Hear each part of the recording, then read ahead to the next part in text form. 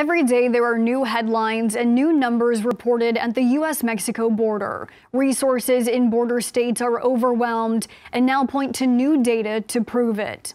For the first time ever, the number of migrants arrested at the border has toppled over 2 million in less than 1 year. Last year, there was a record 1.7 million migrants apprehended. A similar trend, a record broken last year, has been broken once again. Another example, in 2021, an all-time record of 566 people died crossing the border.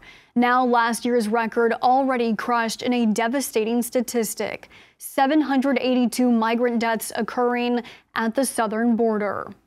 Democrats say the communist regime of some South American countries are driving migrants to the U.S. Republicans blame the Biden administration's reversal of Trump's border policies.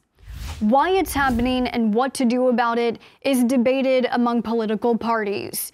But both sides acknowledge the data that points to a historic problem at the southern border.